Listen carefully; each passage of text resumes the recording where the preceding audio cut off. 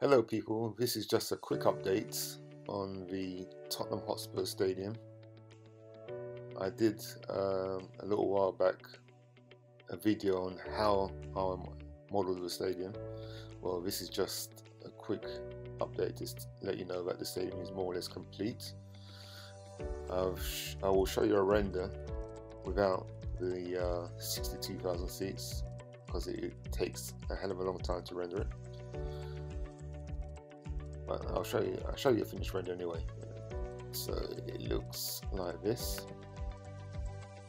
So if you go into picture viewer, so we go to picture viewer here, and this is the render of the stadium, how it looks today. By the way, this is available for purchase on TurboSquid. So if you're thinking about buying the stadium, you could buy it on TurboSquid.